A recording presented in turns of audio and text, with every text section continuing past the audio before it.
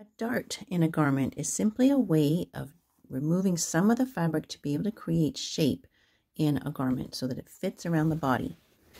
So a dart can take a two-dimensional thing like fabric and turn it into something that's three-dimensional. So you can see that by folding out some of the fabric from the edge towards a point or an apex on the body, it creates a three-dimensional shape to help create a better fit.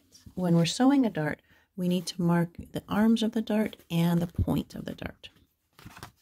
Right?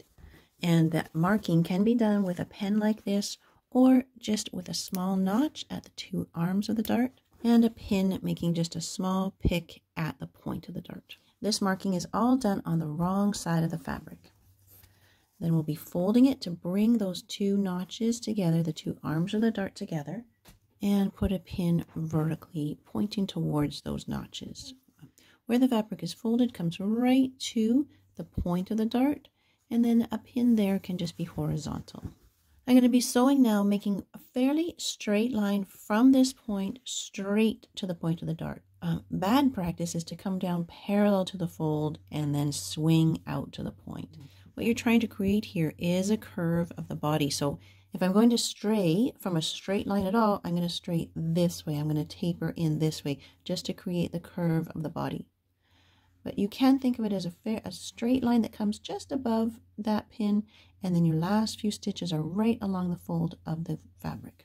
Many textbooks will tell you to not do a back tack at the point of the dart, and many people do prefer that, to not do a back tack at the point, instead to tie off threads or do a small or do a short stitch length at the end there so that your threads cannot unravel. And I believe that the reason people say this, to not do your back tack there, is because a less experienced sewer their back tack might stray inwards, or you might get quite a heavy lump of thread there. But I find that doing a tiny back tack with just a couple stitches there prevents the end of my darts from unraveling, and is much quicker than tying off the threads. So I'm going to be showing you just doing a tiny back tack at the end of your dart there. It works perfectly. All right, I'm starting right at the notches that are the top arms of the dart, and I will just be, as soon as my presser foot is down, I can take out my first pin and just begin with a small back tack. Good. And now, whatever you hold in front of the needle, directly in front of the needle, is where you're going to go. It's incorrect to come down parallel to your fold, so bring that fold over so that your pin, the point of your dart, is directly in front of the needle. And then my last few stitches are going to be right along the fold with just a tiny back tack. Good.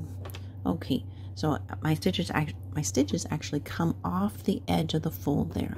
Good. So if your dart tapers off the edge nicely like that, then when you open this up, when you open this up, you'll see a nice smooth transition. There won't be any bubble at the end. When you're pressing a dart, you can use a tailor's hand so that you're pressing in that three-dimensional shape. You're not flattening it out.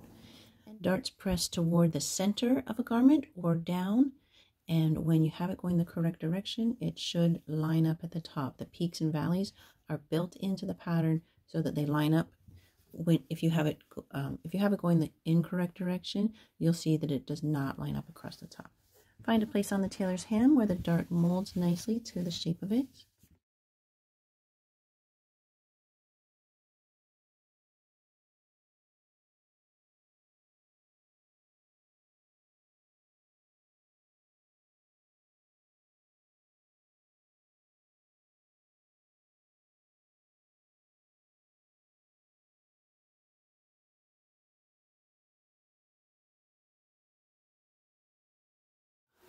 After pressing, your dart should just blend smoothly. There should not be a bubble at the end here. It should just be nice and smooth like that.